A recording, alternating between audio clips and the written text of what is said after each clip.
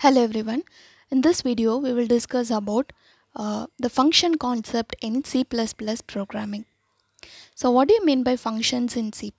Not only in functions, not only in C++, normally what is the meaning of function?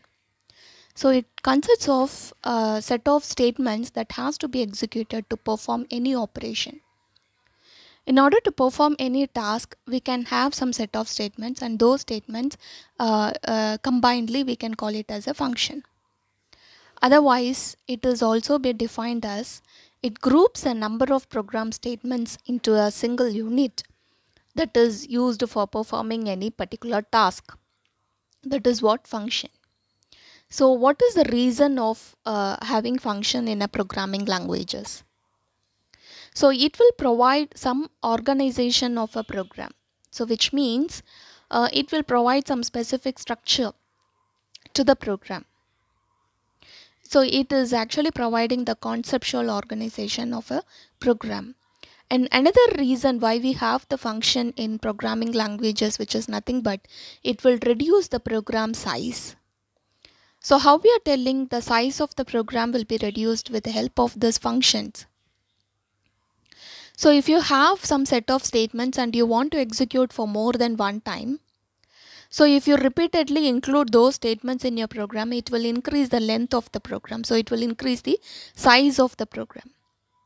So instead of doing like that, if you have the functions in your program, so functions are nothing but some set of statements will be included and it can be executed more than one time in the program. So here we are including some set of statements, whatever the things you need to execute more than once. So you can make it as a function. So you can define it only once and you can execute it more than once. That is what the functions. So this was the main reason why we have functions in the programming language. Now, what could be the structure of the function? So how can we define the function, or how can we use the function in the program? So whichever the program that uses the function is said to be the calling program. Whichever the program that whichever the function, so if the function has in the program and that program has been divided into two parts, so one is said to be the main function and another one is said to be the user defined function. So user defined function, which could be defined by the user, that is what it got the name. So any name can be provided by the user to the function. So these are different from the predefined function, or it is also said to be the library function. So library or predefined functions are the functions which we defined already. We can use it, we cannot change it. That is what the library function. But user defined functions, it is purely defined by the user. So what are all the statements we have under that function? So it could be devised by the user itself. So that is what user defined function. So normally we have the main function, and that particular function will call the user defined function. Calling is nothing but it is also said to be invoking the function, which means if you want to execute some set of statements, whatever the things we defined inside the function, then you need to call that function. Only with the help of the function calling statement, the compiler will execute that particular function. So the main function is said to be the calling program or the calling function, and the user defined function is said to be the called function or the called program. Okay, so here we have defined, so how to define the function. So if you have the function in the program, how the structure of the program will be. So here we have some function, and this particular function calls to, this is actually the user defined function. And now, so whenever you are defining it, so first before calling the function, so you should declare it or you should define it. So we have the function definition here and we are just calling it by using the function calling statement. So how to declare the function or how to define the function? So the other components of the functions are function declaration, calls to function, function definition, and function declarator.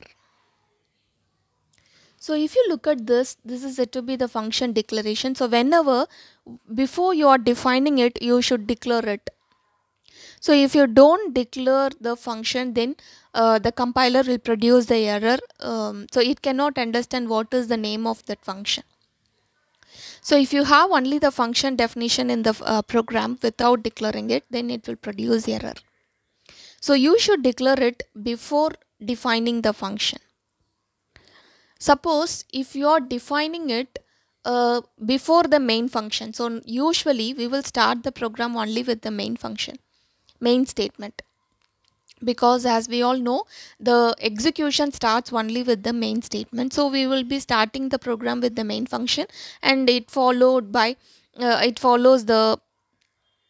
will be having the user defined function. Suppose if you are defining the user defined function before the main function, then no need of declaration statement will be included in the program. So this is what we have. So let us see one example program for functions. So here we have the statement hash include iostring, which is nothing but whenever you want to execute any C++ program, this is the particular header file which you need to include. So here we have the function declaration statement void starline. Starline is one of the function. It is a user defined function and we have declared it. So each and every function declaration statement must be terminated by semicolon. Then we have started with the main function. And inside the main function, we have called this user defined function, that is starline. This is what function calling statement. So here we have the cout statement, which is used to display any output string, whatever the thing we have included inside this double quotes. So this will be displayed. Followed by this endl. Endl is nothing but one of the manipulator which is used to print the or display the next line. So whatever the output you want to display, that should be displayed in the next line in the output screen. So that is what in order to change the format of the output, we can use this endl. So next one, we are just calling this starline function again. So we have called the same function multiple times in the same program. That is also possible. That is possible, right? So how many times you want to execute the same function, we can do it. And the next one, we have included the cout statement. So it will display all these string, output string, whatever we have included here. And then again we are just invoking the same function, starline function, and where we have the starline function definition. So here we have the function definition. So it defining the function is nothing but it is a function prototype. It follows the body of the function. Body of the function is nothing but whatever the statement that you want to execute inside that function, all those statements will be included. That is what the body of the function. So here we have included one for loop, and in that for loop we have one statement cout asterisk. So this asterisk has to be displayed for 45 times.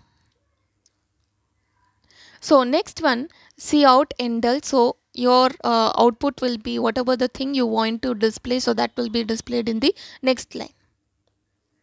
So this is what function definition. Whenever you calling the same function, the control will be transferred to this particular function definition. So you have invoked the same function for 3 times in the main program. So at all those lines, this control will be transferred to this function definition and it will execute this particular statement. And this is what function definition. So it is a normal program which implements the concept of function. And one more thing, we can eliminate the declaration. So how can we eliminate declaration? By giving this function definition before the main function. But here we have defined only the main function initially, and afterwards we have defined this user defined function. Suppose if you include this whole function definition before the main function, then no need of this declaration statement. We can eliminate this function declaration statement if you define it before this main function itself. Okay, so these are all the things that comes under the normal function.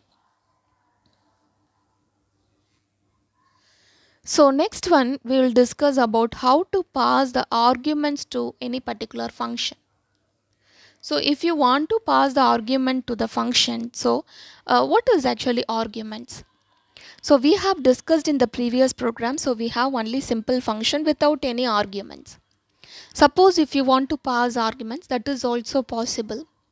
A function that has some value to hold, right, to hold and to assign to some other variables inside that function. Local variables, so local variable which we used to call the variables which we defined inside that user defined function, all those are said to be local variable. So to that particular variable, if you want to assign any value, and that value you can get it as an argument, you can get it only with the help of the argument. So let us see another program for this concept, passing arguments. So here we have one specific user defined function and it holds two arguments. So the first argument is of type character and the second argument is of type integer. So whenever you are passing any arguments, you should determine what is the type of the argument. And here it ends with semicolon, so it is nothing but function declaration statement. And in the main function, so we have started with the function calling statement. At the very first statement is nothing but function calling statement. And in the function calling statement, what we are doing here, we are passing some value. So to where these values will be assigned. So here, from here, the control will be transferred to the function definition. Wherever we have the function definition, to that statement, the control will be transferred. And these values will be passed on to the variables whatever we defined locally to that function. And we have this cout statement, it will be displayed as it is, and again we have called the same function with the different values has been passed to that arguments. Okay, and now, so this is nothing but the argument value which we are passing for these character and integer type, isn't it? And next we have the same set of cout statements in order to display all these output string. And again we have called this function calling statement. So this will be passed over while invoking that function, and where we have the function definition. So here we have the function definition. Void, so here we have the function, the same name of the function, and it has two arguments. One is of type character and another is of type integer. So what is the first argument name, which is nothing but ch, and this is nothing but n. So whatever the value we have passed over while invoking this function, all those values will be assigned to this variable ch and n. So we cannot call this as a variable, we can call it as a parameters. So in the called program, so whatever the values we have, all those are said to be the parameters.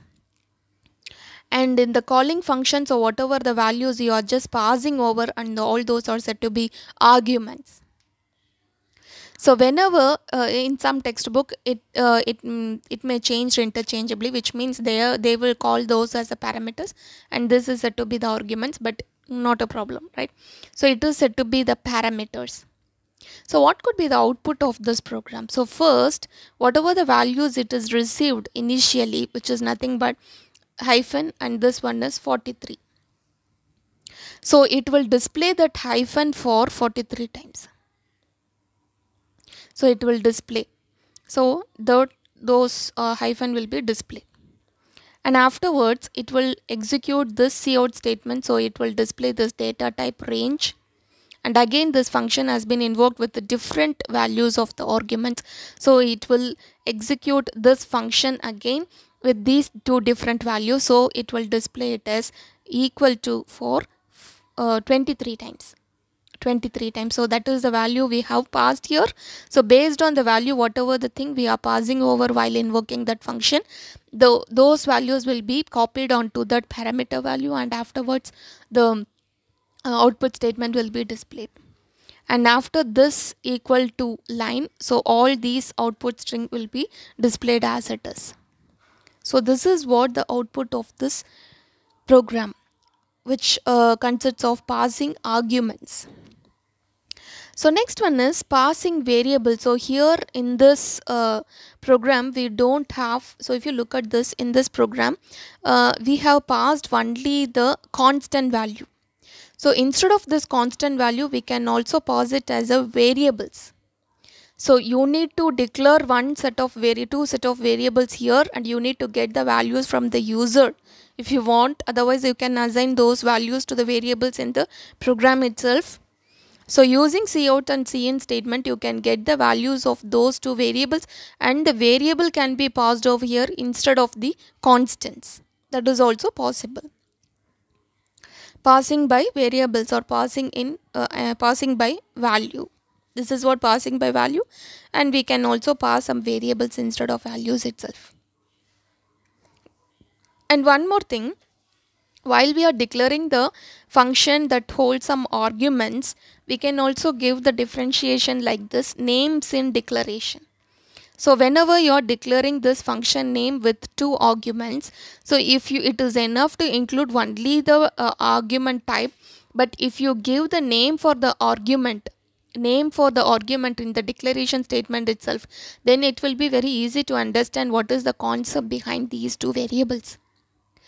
If you define only the argument type, which is nothing but int, so it is going to get some integer values, both the argument. But here if you define its name, so what kind of value it will get? It is nothing but integer value, so which is named as horizontal and which is named as vertical. So here it is going to get the horizontal point, and here it is going to get the vertical point. So like that we can understand the meaning of the argument also if you define its name in the declaration statement itself. It is also possible. Okay, so far we have discussed about the functions concept and how to pass arguments to that functions, and how it differs from the parameters, and how can we pass the variables or values. Thank you.